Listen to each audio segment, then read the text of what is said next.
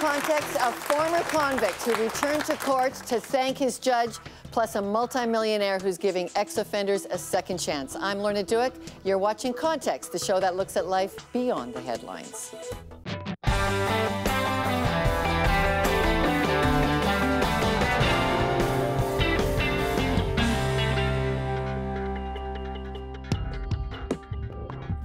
He breathed the most fire on CBC's Dragon's Den. Because it doesn't make any money, I'm out. But on his new show, Redemption Inc., Kevin O'Leary offers 10 ex-convicts a second chance, showing there is a softer side to him. Well, maybe. Out with it. Redemption, let's put it in context. I'll ask Kevin O'Leary why he wants to help ex-cons and what redemption means to him. But first, an Ontario man who spent years in and out of jail. Maxwell Beach has a remarkable story of second chances. Maxwell, welcome to Context. Thanks Great for to have you having me. here. Listen, it wasn't enough for you to have a great family and all of that went with it. Why not?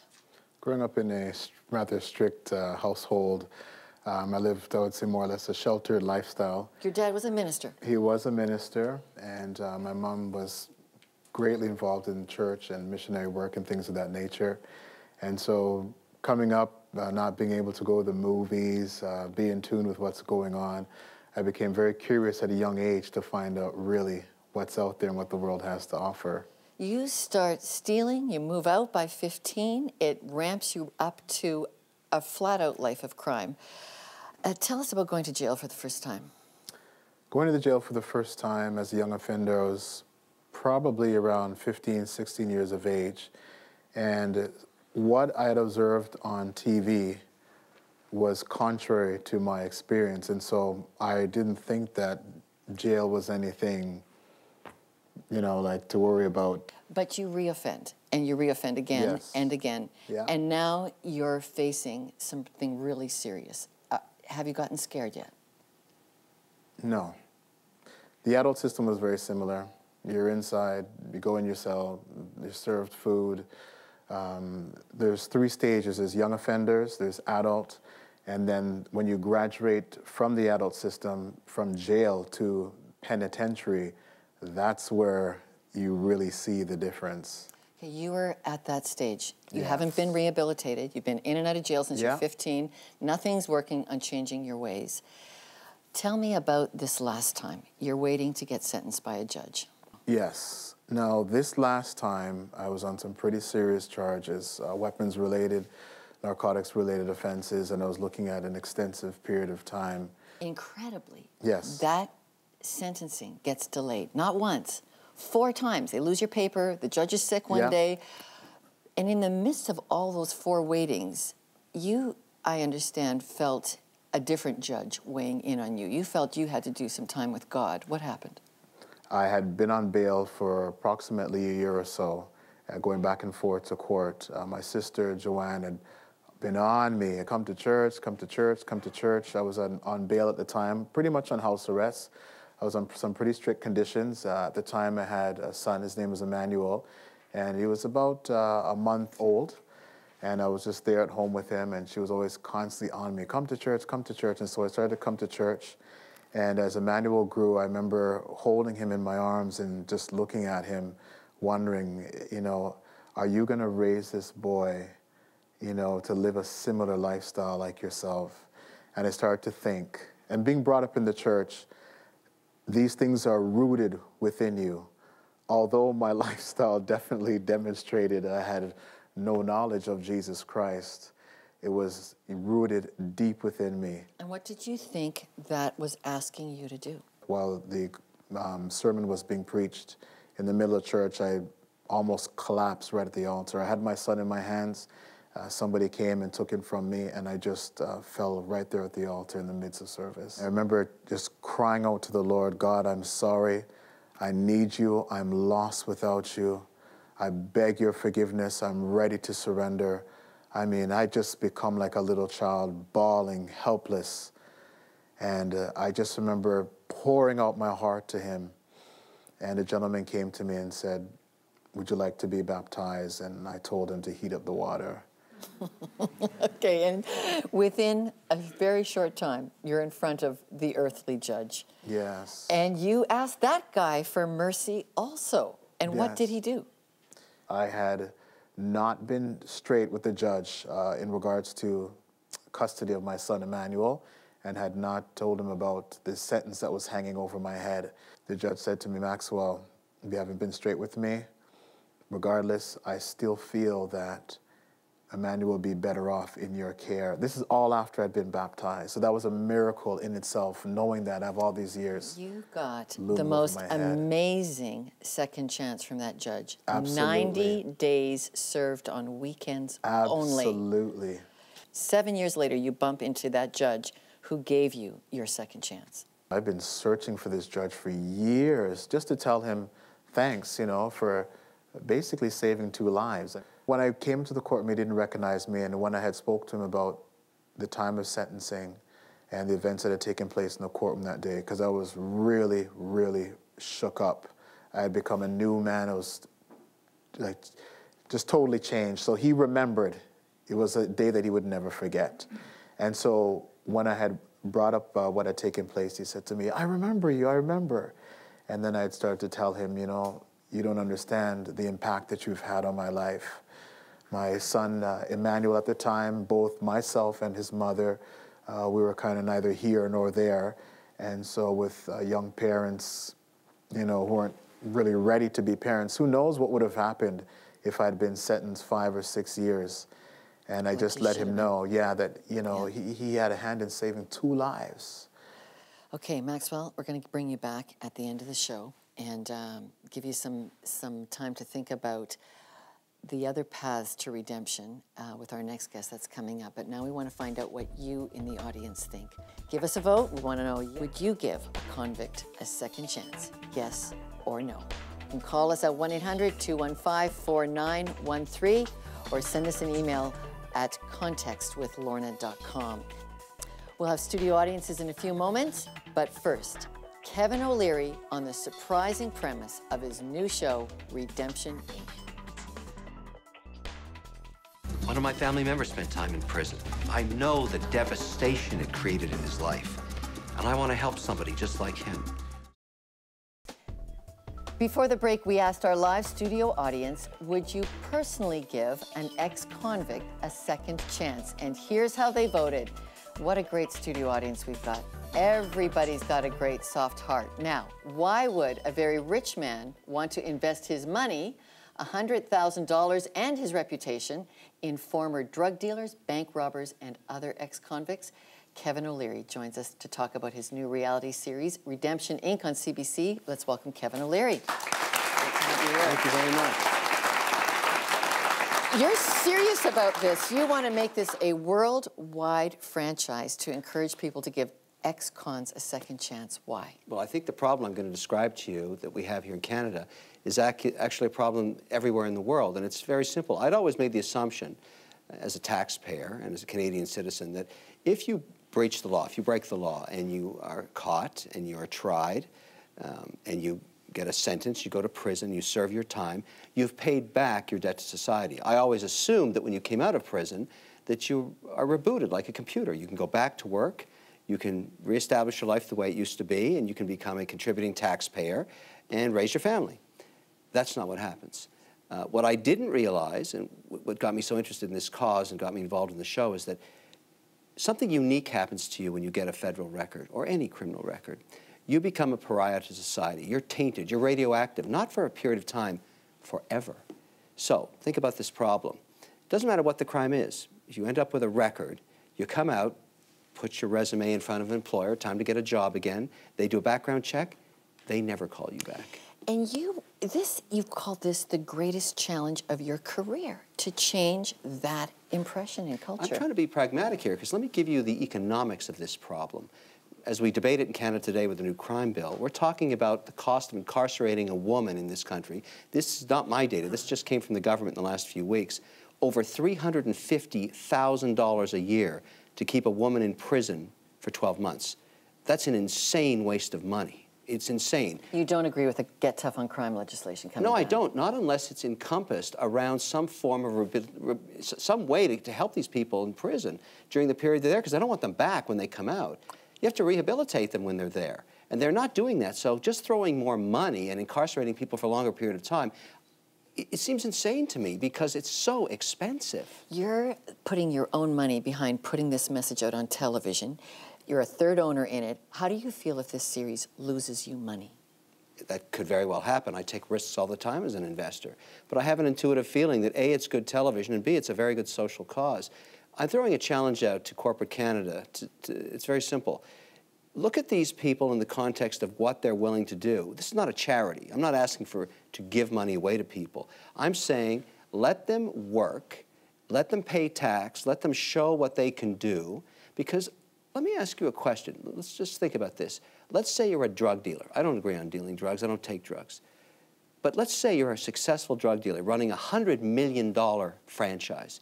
You've got logistics, you've got trucks, you've got salespeople, you've got cost of goods, you've got receivables. You're running a business.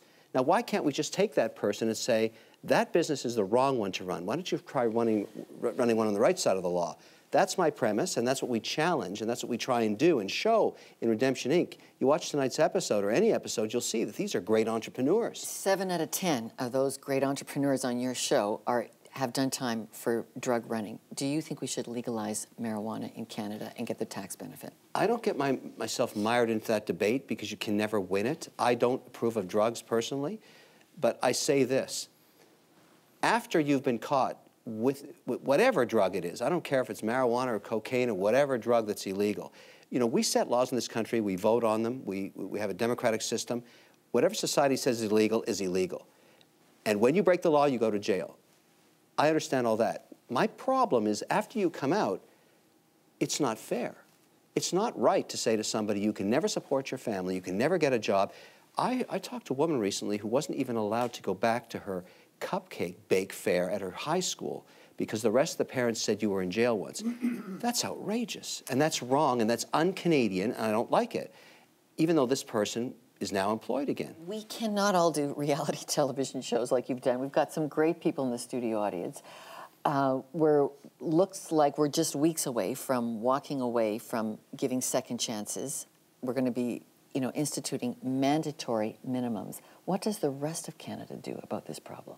Well, I think what we're trying to do here, and I applaud the CBC for this, is make this an issue. I think we need to debate it more.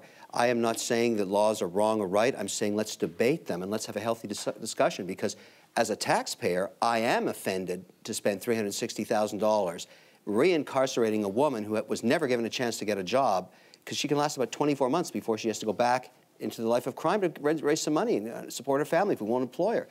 It's broken. The model's broken. All I'm saying is, why would I want to spend billions of dollars throwing people back in jail that don't want to be there and that already served their time once? You were in jail for one night. And I'm not going back, I can tell you. That was not a pleasant experience. And I think if we threw every child in there for one night like I was, you would never commit a crime. It's hell on earth. It is Dante's hell. It's awful. Okay, we're going to come back. We're going to talk to some ex-cons in the audience, and we're going to talk to some friends of yours actually from Redemption, Inc. I'm going to ask if being on your show has improved their life. Okay, those stories when we come back, and we'll hear more from Kevin shortly. A couple of years ago, I hired an ex-con as my assistant. He'd done time for murder. Find that story as a web exclusive at contextwithlornadueck.com. We'll have more with Kevin O'Leary right after the break. These people have real abilities. They just proved them on the wrong side of the law. And now that's cost them immensely. They can't borrow money, they can't start a business. They're pariahs to society. I want to change all that. I'm taking lots of risk, and I want this to work. That's my money, and somebody's going to get it. Don't screw this up.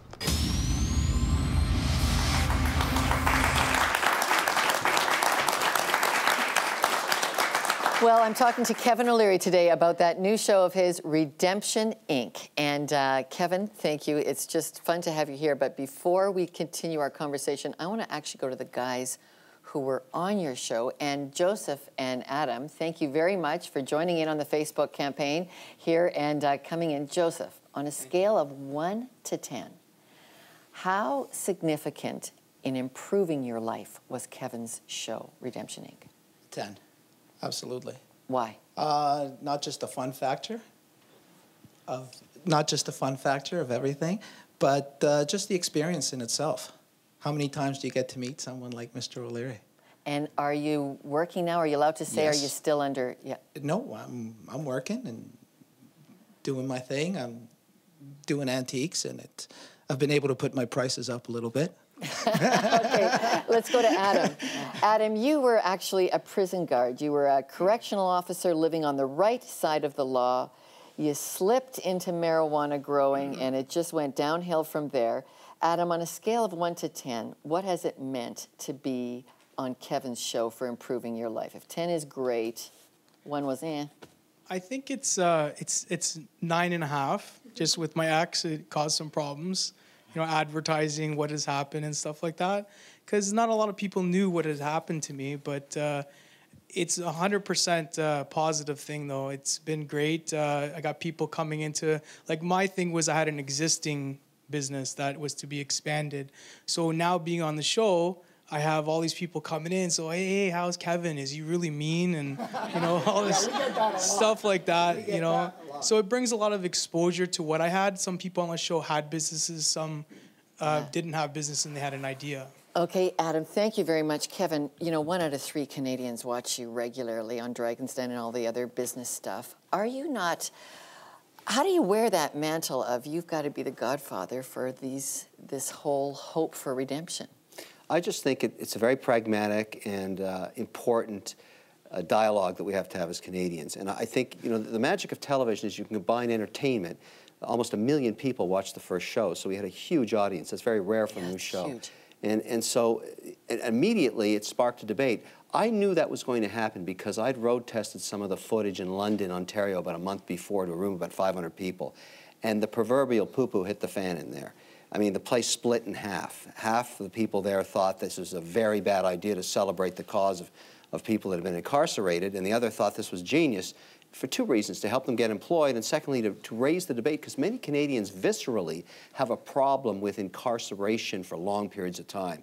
We know intuitively as Canadians this doesn't make sense. Okay, I want to go to people who have been incarcerated. Stephen, you're in our studio audience, and we want to thank Prison Fellowship for bringing me because they work day in, day out trying to help people get a second chance. You've got a question for Kevin. I actually agree with what Kevin said about how system is broken, about how we waste a lot of tax money towards serving these prisoners and their past. So we, as a Prison Fellowship Canada and Prison Fellowship actually around the globe, we believe that the actual transformation of people's lives start from within, from the heart out with the help of God. And I'd like to know what your thoughts on that, and if there's any plans for Redemption Inc. to include this type of interchange as part of your series of business trainings. Wow, okay, there's the hot seat for you. It's a very interesting question. You know, I think when you speak about individuals who have to go through the challenge of incarceration and what it does to their families and to them individually, everybody has to find the strength from within. And if they do that by finding God, that's good. If they do it through whatever religion they're involved in, that's important. My point is, I want to help them on the practical side. And for that, you need money, and you need to make the cause a national issue. And luckily, I have the platform of television to do that. If I can get millions of people focusing on this, this show can explore all different directions of how to solve this problem, because it's not just about throwing people in prison. It's about what we do to them while they're there. Because it troubles me is if you throw somebody that's 18 years old, at the prime of when they're going into society to become contributors, you taint that person's life forever if you don't do a good job in maintaining them and making them relevant when they get out. Okay, but Stephen's point is hard work and money and a gracious second chance from maybe something like you or some kind of employer. Is it enough to redeem a person? It's better than nothing. That's my attitude. If I can get one person a job, a real job, and they become a taxpayer, I'm very happy about that. My goal is to get hundreds of thousands of them jobs by making this a cause. And I've said this every time I've been on television talking about the show like I am with you right now. I throw the gauntlet on the table. I say to any company, give these people a chance because you have no idea how hard they're going to work for you. They'll work 20% harder just to get the chance to work. That's the whole point. I don't see a lot of teenagers right now getting up at 6 in the morning on a Saturday. They're sleeping till noon. I'm telling you, an ex-con is willing to get up on the morning, Sunday morning too, and go to work. You have a great new book out, Cold Hard Truth. I read it straight through, couldn't put it down. And you say that when you want to go to church, you go to an Anglican church. What are you looking for? Well, I was raised a Catholic, and at my time, it was in the 70s, and they spoke Latin there. So my and I don't speak Latin. So this was in Quebec, and I was very frustrated. I'd go to church and I'd listen to an hour and a half of a Roman Latin service. Now that's a little hardcore for me. I want to understand what the preacher's saying. So that's when I switched in that town. It's called Stansted, Quebec, to the Anglican Church. Met the pastor there. I got along with him very well, and I've never gone back.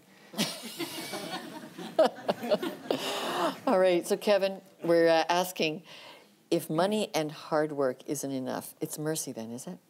I think so. You know, I think intuitively, and I say this to most people I talk to, in your own gut, you know, if someone has served their time, and there's many different crimes we're talking about here, but just intuitively, don't you feel, if you're just being a fair human being, that if you put them in hell on earth, which is what prison is, I don't care if you're a man or a woman, and I've been there, I can see it, isn't it right to give them a second chance when it's over? In my mind, viscerally, and in my gut, I think I'm doing the right thing. And my guess is about 80% of Canadians agree with me. They just didn't know we had the problem. And then I layer on top of that the billions of dollars that it costs you and me in this insane process with no ending. I mean, like, I have to ask the government, what are you doing? You think throwing people in jail longer is actually going to fix anything? Most societies around the world have discovered it doesn't work. So why are we, as Canadians, going down this path? We're the more forgiving people on earth. This makes no sense to me whatsoever. Kevin O'Leary, thank you very much. Redemption Inc., Monday nights on CBC. Thank you. Thank you. All right. And now we want to know what you think. Does the word redemption have a spiritual meaning for you? Send us your answers by phone or email. Give us a Facebook or Twitter on it. We'd love to know what you think of this conversation. So our studio audience is taking a live vote, and we'll have those results just after the break.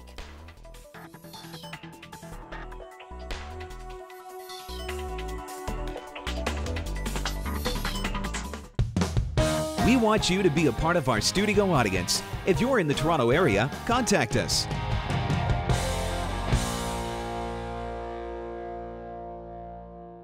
Today's audience members will receive a complimentary book from the Faith Family Books and Gift Store. For your chance to get a free book, send us your feedback on today's show. Call our viewer feedback line, send us an email, or leave a video message. We're on Facebook and Twitter at Context TV. Before the break, we asked our studio audience, does the word redemption have a spiritual meaning for you? And here's how they voted. 86% said yes, 14% said no. And I'm going to close with Maxwell Beach on his opinion on that. He's back to share some closing remarks. Maxwell, you are the prisoner the ex-con, who lived the Redemption Inc. dream. You got an incredible break of mercy, judge giving you 90-day served on weekends time. You started your own business, Blinds and Home Security. You're doing well. You're looking after your son. Is hard work, money, and some grace from the court system enough to turn your life around and keep you straight? I can only speak from my personal experience, and I would have to say definitely not. If I had not surrendered my life to the Lord Jesus Christ, I would be a lost soul. Undoubtedly, there's not even a shadow of a doubt in my mind. I'm a Proverbs man, and in the book of Proverbs it says that there's a way that seems right to a man. And going down that path, it's a dead end. You so need God to keep you good? Absolutely.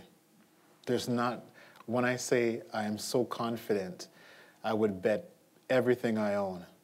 There is no other way. Are you happy? Oh my goodness, I am so happy. I'm at peace. I'm at peace. All right. Maxwell Beach, I'm going to ask you to write on our blog this week on what you think on the government's get tough on crime and don't give people a minimum chance, but a mandatory sentence, and a little bit more on your journey to God. Thank you very much for being with Context. Thanks for having me. It's great. Thank you. Well, for your chance to receive a free book, like our studio audience, send us your feedback on today's show and call the viewer feedback line. We'd love to hear from you. I'm Lorna Dueck. Thanks for watching Context, and join us next week as we explore life beyond the headlines.